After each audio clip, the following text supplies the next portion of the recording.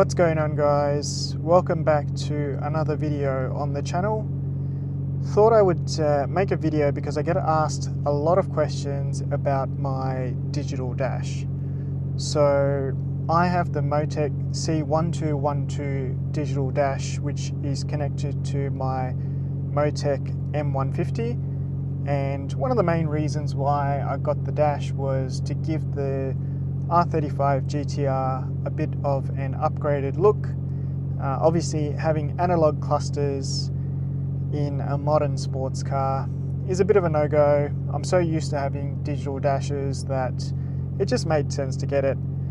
You do get a couple of extra features on a digital dash that you don't obviously with an analog cluster, and there's a couple of extra things that you can actually run which you can't do through, the standard MFD or the standard dash.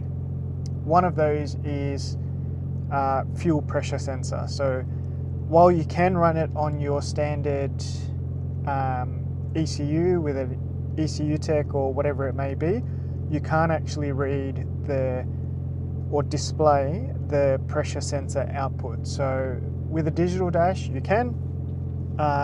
Obviously without a digital dash you can run it, but you would have to log the data and then review the data after runs to see what your pressures were. Whereas with this, I can see it live on the go.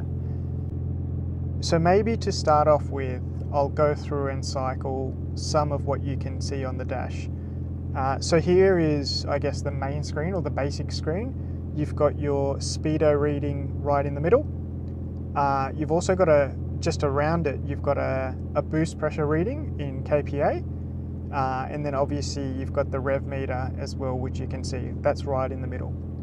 On the left side, you've got your fuel trims, intake air temp, and fuel temperature. And then on the right side is your G meter, and you've got your fuel gauge on the right side. So if I press this button here, which is just there, I don't know if you can see that, but just that top button there, it'll flip over to the next screen here, which will then show me air fuel ratio, battery temp, battery volts, and the trans temp. And you can see my odometer and trip meters and all of that there. And obviously the park signal is on there at the moment. And the G meter is still there, and I'll show you how we can change that in a second. So if I then press it again, it will go to the fuel composition. So right now I've only got 9 or 10% ethanol, so that's why it's showing fuel composition 9. Then I've got my oil pressure reading, which you can see in kPa, fuel pressure, which is what I talked about just before, and then you've got your coolant pressure. Now, I don't actually have a coolant pressure sensor in at the moment, and that's why it's maxed out. So anyway, I also forgot to mention over here, it's obviously got your what gear you're in. I'm in park at the moment, obviously being in my garage, hence why it's like that.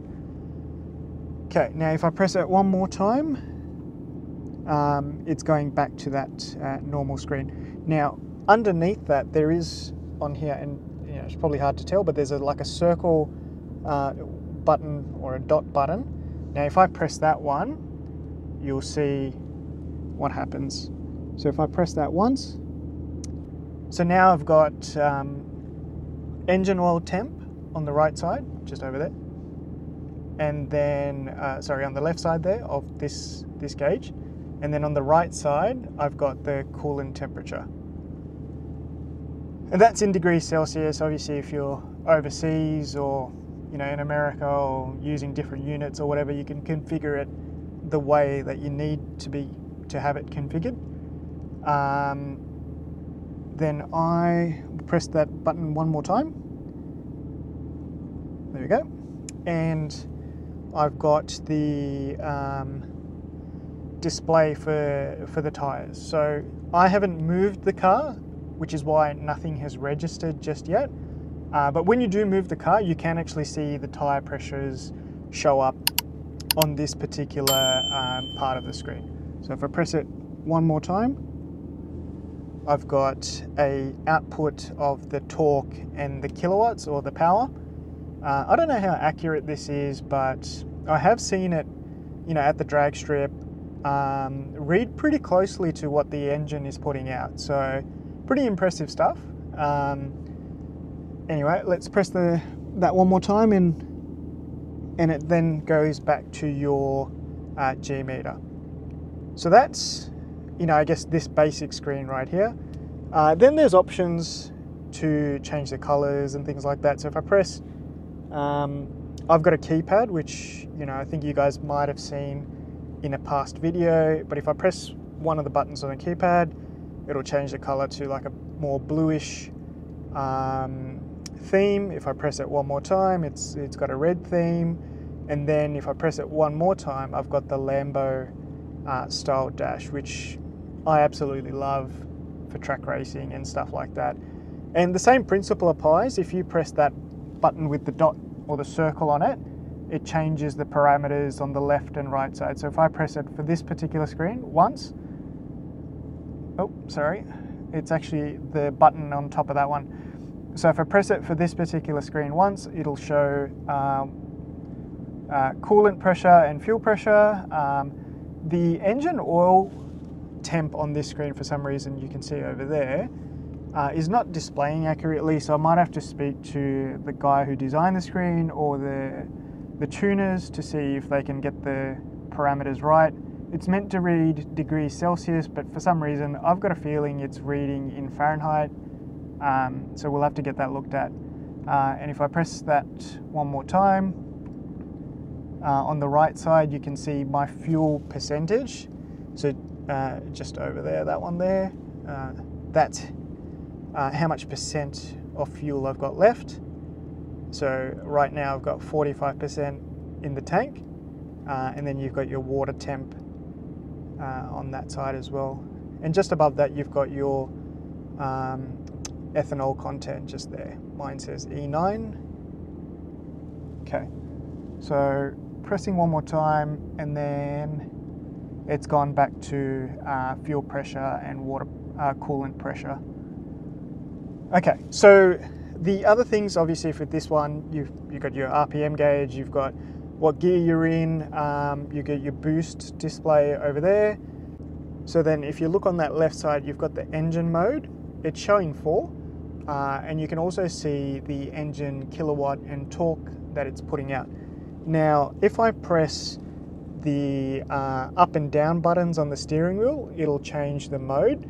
So if I go press it twice, it'll go to mode 5, mode 6, etc. We only have 4 modes in this car at the moment, so 4 is my highest. I've got 3, 2, 1 and 0. 0 is there for a reason. 0 will take me to burnout mode, so I'll show you guys that in a second, but anyway, we'll put it back to 4. So that's how we're changing the engine, or the maps that we've got in the car.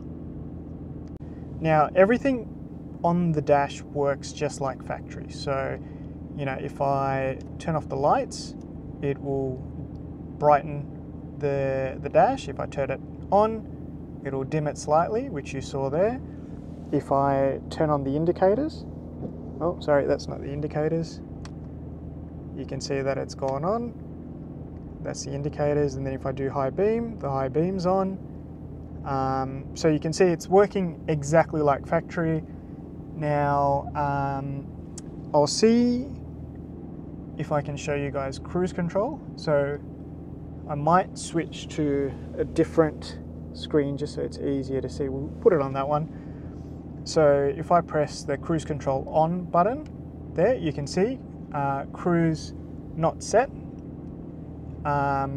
So here again, cruise control will work just like factory, and it'll, you know, everything's integrated just like factory. So you've got no difference other than a digital dash output. So I'll turn that off. But anyway, you've got an idea, it works just like factory. One what else can you do? Well, you can fully customize this dash. You can make your own designs. So MoTeC provides a software where you can make your own designs of the dash, the parameters that you want to run. You can get creative and, you know, put all sorts of different things that you want to rush. It's got so much customization, it's insane. So I got it for those reasons. You know, I can put as many dash screens as I want. I can run it at the track and have a specific screen for track. I can have a specific screen for drag, circuit, you know, roll racing, whatever it might be. I can set it all up and then change parameters if I want to monitor different things.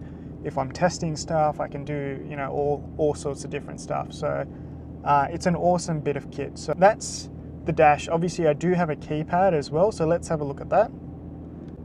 So this is the keypad itself. You don't have to run a keypad, but my personal preference was that I wanted functions on a keypad because I didn't want to have to remember 5 different button combinations on the steering wheel or things like that. I just wanted to be able to press whatever I needed to press. Sorry, I'll move this out of the way, that's my charging cable. I just wanted to press whatever I needed to press to get into that mode. So I spoke about burnout mode before. So what we'll do is I'll show you how to get into that. So first things first, let's get back over to the dash and we'll put it in map 0. Okay, so I'm pressing the up and down buttons to get into map 0. So you can see I'm in engine mode 4 on the top left side. So I'll press it down until it gets to map 0. So that's now map 0 and we're going to switch over to my keypad. So now we need to get into traction fully off. To do that, I need to press the traction button there and then press it one more time. Oh, there. So that's traction fully off. And you can see here on the dash that the traction off symbol has come up. So anyway, going back to that, I then need to put it into rear wheel drive mode. So we'll press that button and that will take us into the burnout map. So I'll show you what the screen looks like from there. So then our MoTeC dash looks like this in burnout mode. So it's bright blue, so you can't miss it that you are in burnout mode. Now, I haven't actually tried this yet. My car's not fully ready to do this. There's a few more things to go before I can get it done. But from what I've heard, once you have done your burnout, you actually need to quickly turn off the car and then start again. That's what I've heard because I think there might be an error code that comes up which is cleared just by restarting the car. So anyway, this is your burnout mode. That's what the screen looks like. You know, everything is disabled. It's basically a rear wheel drive at the moment and you can go ahead to complete your burnout. So then to turn this off, it's basically get out of two-wheel drive mode, put my traction back on, which will, you saw that the traction light went out, and that's MoTeC traction control, by the way, not your standard ECU traction control. And now we need to get it back up into whatever engine mode I prefer to run. So in my case 4, which is the highest map for this car. So yeah, that's it guys. That's how the MoTeC Dash works with the keypad, which I have. That's optional. Obviously you don't have to have it if you don't want it. I wanted it, so that's why I got it. That's my preference. Hopefully it's helped answer some of the queries that you guys have had around the Dash, because I do get a lot of questions about it and a lot of DMs and messages and things about it. So hopefully that's helped some of you guys. I thought it was a fantastic investment to just modernize the look of the car. I love the Lambo Dash. It's, you know, something I run every time I drive the car. So I can't see myself going without it now. If you have any questions, feel free to ask them in the comments below. I'll be more than happy to answer. But otherwise, guys, I would really appreciate a like and a subscribe. It's going to help my channel grow. I am going to push out more content. There will be another project car coming as well at some point. So it's just going to fuel that passion to develop, grow the channel, do more projects, share more videos with you guys, go to more events and all sorts of things. So really appreciate this love and support so far. Thanks so much for watching, and I'll catch you in the next one.